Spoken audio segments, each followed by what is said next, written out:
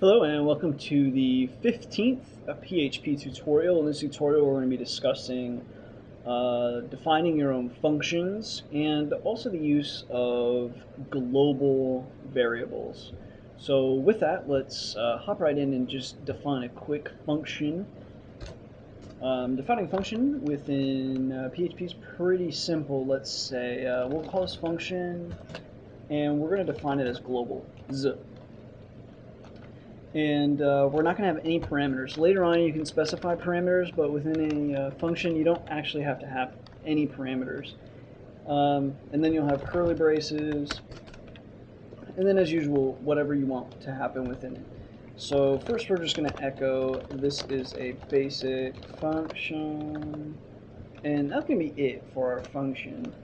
Now once you've defined the function, the next thing you have to do is actually, let me show you what happens when you run this script without actually, or when we've only defined the function. Pop over here, refresh, and you see it's actually an empty page. There's no error or anything, but it's just empty, and that's because nothing's happened. The point of a function is to save yourself from repeating code, basically. So if you're going to continue calling function or calling the code within the function over and over, you might as well just call it, define a function, and then every time it just calls this. So already, even though we've only made a one-line function, if every time you wanted to echo some string of text, all you have to do is type globals like this instead of this whole line. So let me just show you. So to call this function, all we have to do is do globals and then the empty thing, save that, and when we run it, that's all we had to do, even for this string. So as you can see, even with our one-line function, it already is saving us time. And then if we continue running this, we could call it again. So we could say echo, let's just echo a break, a B, and then globals one more time, save that, and let's run that. Oops, what do we do? Expecting comma or, we didn't, okay, here, save that. Refresh, and now you see this is a basic function, this is a basic function. So as you can see, like, that is kind of the purpose of a function. Now what if we wanted to do something different, like we wanted to say hello in your name? How would we do that? Well, let's do a variable, call it name, and my name is Harrison, so we'll naturally call it, give the variable name the value of Harrison, and then we want it to echo hello, full stop, Harrison. So we want it to say my name. So let's go ahead and save that and run that and see what happens. So yeah, we'll come over here, refresh, and you see we got hello, but it didn't give me my name, right? For some reason, it's not pulling this in there. So to get the global variables, like within, at least within Python, at the top of the thing, you just, before the functions you define, then like any variables you define within the function is only going to work, that way within the function. Whereas in PHP, it's not quite that like that. So if you've got a global variable that you want to reference within a function, you've got to do global, and then you give the variable that you want to act like a global variable. So now let's save that, and now let's run that and see what the difference is.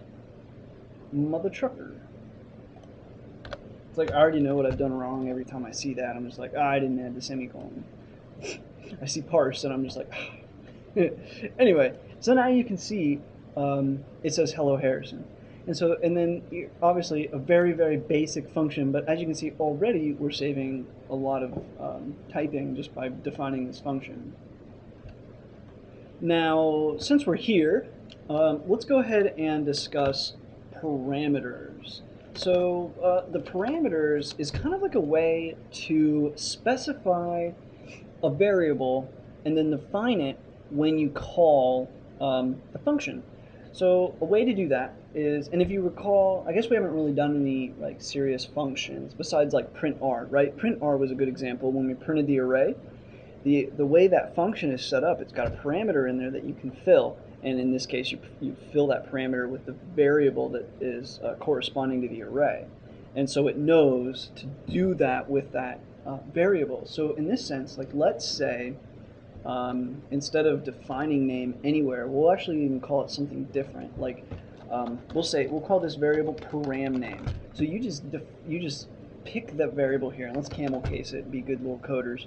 Param name, and then what we'll do is come over here, and instead of saying hello just name, we'll say hello param name, since that'll be the parameter. Now still, we haven't defined anything here, but the way that you define it is within the globals. So in here we can say let's say your name is Ben instead. So we'll just do that, and let's save that and run that and see how that works. So pop over here, refresh, and as you see now it says hello Ben, right? And so that's kind of how the parameters within the function works. In the next, like, what if we do? Let's do something else. Let's do mathematics. So let's do math, and let's say this is num1, and then we want another var that we'll just say is num2 $sign, and this time we want to echo out the result of let's just do num1 plus num2, like that. And so now when we call the function of math, we can say 1, 5, right? So this should echo out 6. Don't forget your semicolons. So anyway, we'll save that and pray for a 6 and not a parse error. And sure enough, there's our 6. No parse error. Nice. And obviously you can do all kinds of things, and you can really put unlimited number of parameters in there that you want. So anyways, that's really basic functions, what you can do with them, and the whole point of functions. As always, thanks for watching, and until next time.